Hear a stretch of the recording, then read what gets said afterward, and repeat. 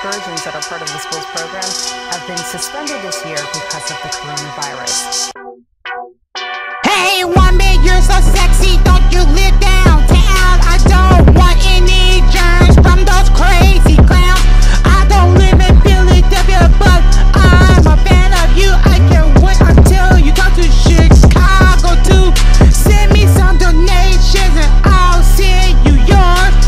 We're all in this together, me and yours.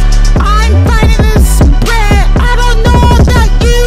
Aren't you Janelle? Burrell? You had a purple cross too.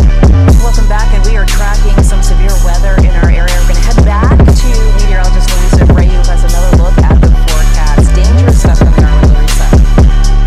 Quit talking and listen. Didn't you test it? Covid-19. While you're out every afternoon, it was 2019. Me and you will fight the virus. Then I love you when I'm done with the virus. Didn't you test it? Covid-19. While you're out every afternoon, it was 2019. Me and you will fight the virus. Then I love you when I'm done with the virus. Next day, now you're wearing all green.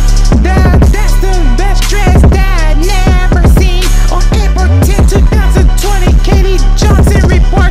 Who even do free summon? It makes that report.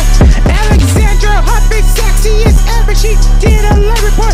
I never seen you this morning on this afternoon show because I was outside going with the flow. Well, it is a windy and gusty day in our region. We know that if you've been outside today. Icy storms moved through the region earlier this morning, and as we approach the afternoon hours, drier air will be filtering on in. So we're going to enjoy some sunshine here for the afternoon, but it will also be warmer with temperatures in the 70s. But we are tracking feisty storms here once again on Thursday, and then chilly behind both of these disturbances.